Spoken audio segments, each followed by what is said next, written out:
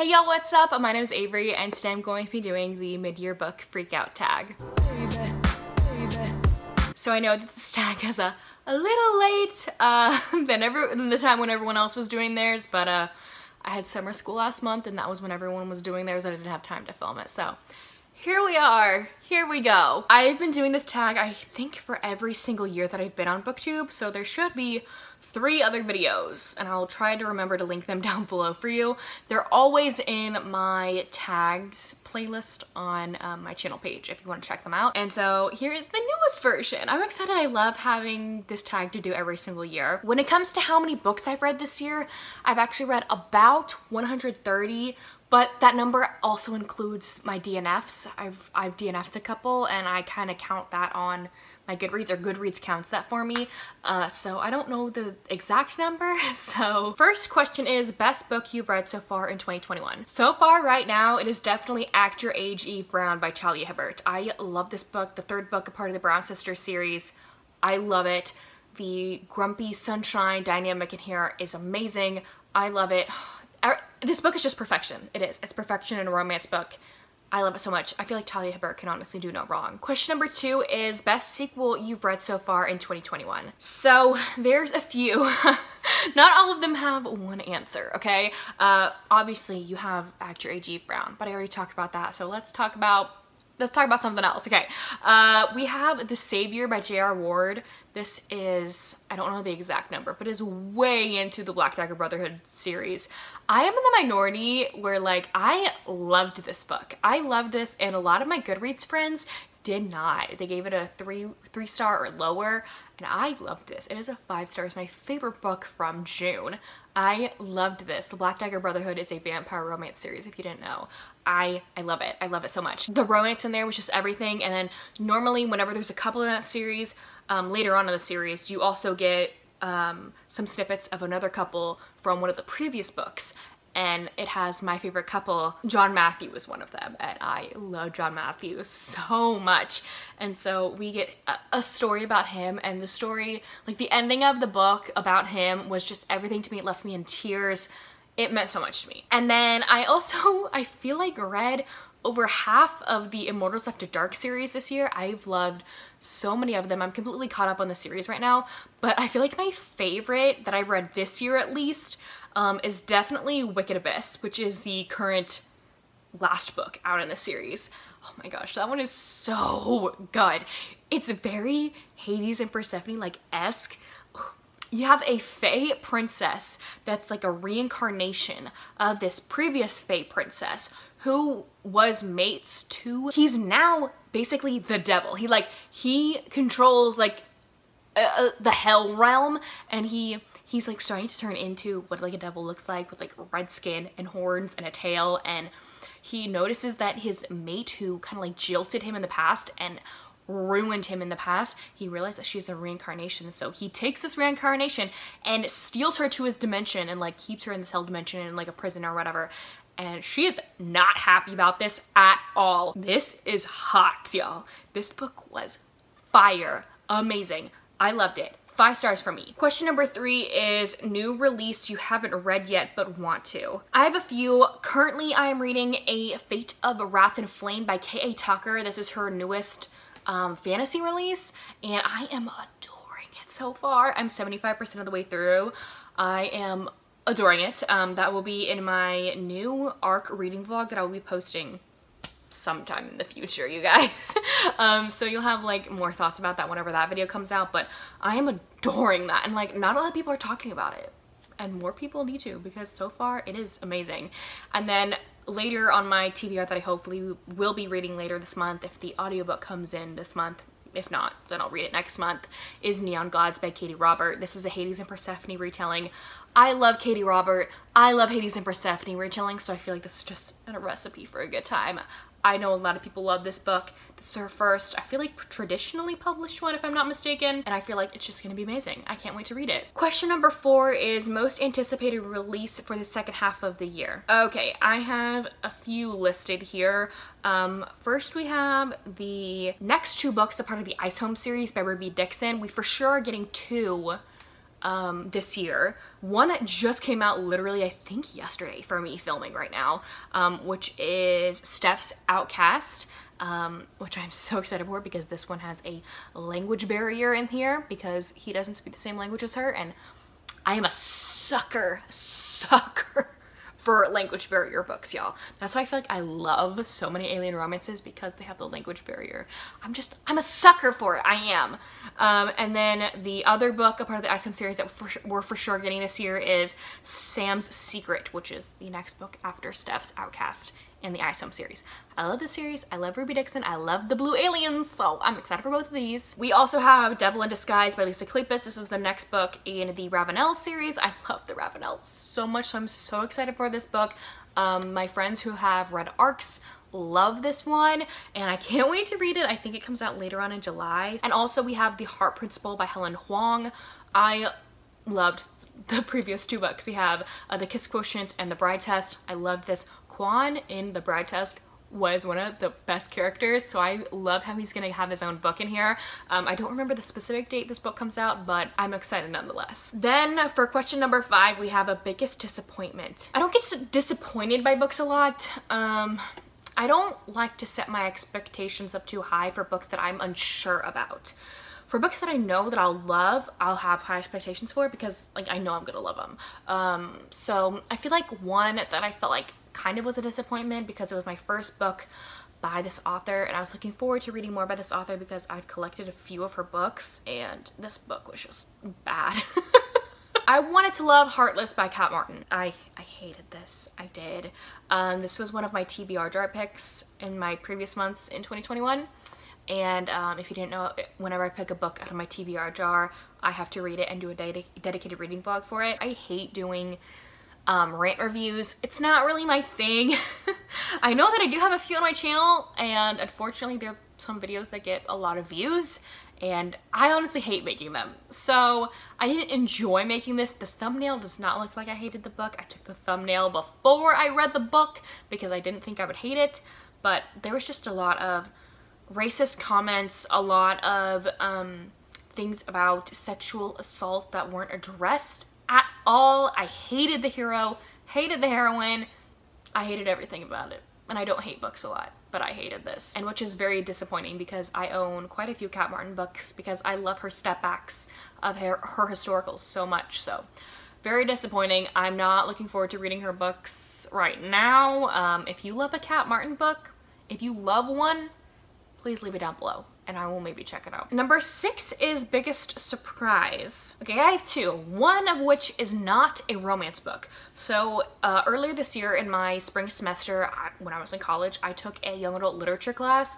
and one of the books that we had to read was so surprising in how much I loved it, and that's Howl's Moving Castle by Diana Wynne Jones. I loved this. I thought it was so whimsical and fun. This is like a fantasy young adult book. I feel like also kind of like could be middle grade, where like this is about Sophie who works in this hat shop, and then she gets a curse put on her to like look and act like, and nobody knows that she's actually a little girl inside of an old woman's body. Like she gets turned into an old woman, and then she goes to see like this wizard of the town who lives in this castle that just like moves around, named Howl, and Howl's very arrogant and very superficial, and there's just so many fun dynamics a part of that book. I loved it. I have not gotten around to watching the movie yet, but I've heard great things about the movie, but I have heard also that it is very different from the movie. The movie's quite different than the book, so, but I'm surprised by how much I really enjoyed that book. When it comes to romance books, I was very surprised that I loved Misadventures of the First Daughter by Meredith Wild. This is a bodyguard romance. The heroine is the daughter to the President of the United States, and the hero is one of her bodyguards. It's very forbidden, and they've been pining after one another, and the dam finally breaks, and they admit their feelings for one another. It is hot. I read this in June, and I really liked it, surprisingly. I feel like it's because I read book number 3, a part of the series before this one, and that one was horrible to me, and so I think I was just so surprised that I loved this one. Question number 7 is favorite new author, debut, or new to you. I am definitely going to be going with Cara Bastone. I have loved her books. I've only read 2 of them, and I have loved them. I read Just a Heartbeat Away.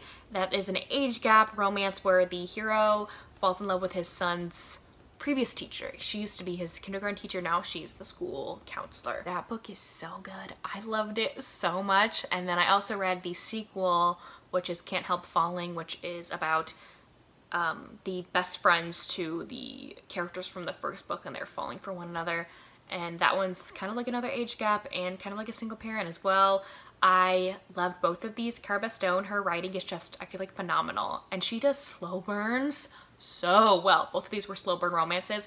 There was a lot of character development. You get to actually physically see how and why these couples love each other. Like, what was the spark? What made them start falling for one another? What was the reason?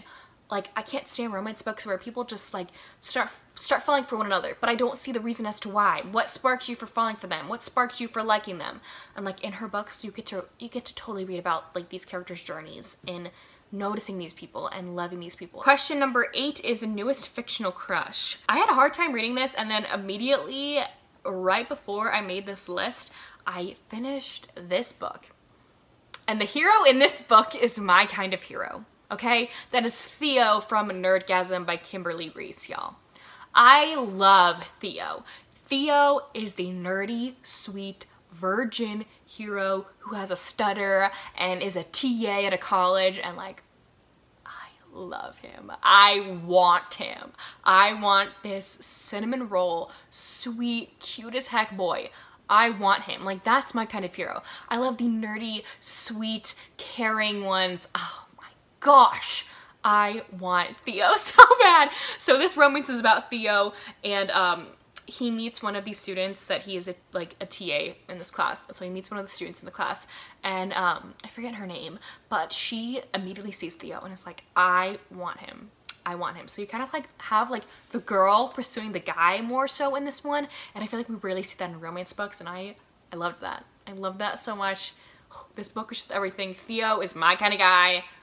I want him. Question number 9 is newest favorite character. When it comes to a non-romance book, y'all know that I love, if you watched my Sorcery of Thorns by Margaret Rogerson dedicated reading vlog, or no, dedicated review, I loved Silas from Sorcery of Thorns by Margaret Rogerson. I loved him. He is a demon.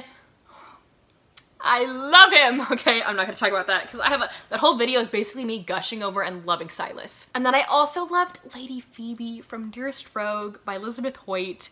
I loved her. She is blind in this historical romance book. She falls for her bodyguard, and I love how independent and loving and caring and how strong of a woman she is. She's everything. I love her so much. Question number 10 is book that made you cry. The only book this year that has made me cry is A Court of Silver Flames by Sarah J. Maas. This is the continuation to the Court of Thorns and Roses series, all about Nesta and Cassian. I connected to Nesta in a lot of ways, and her friends.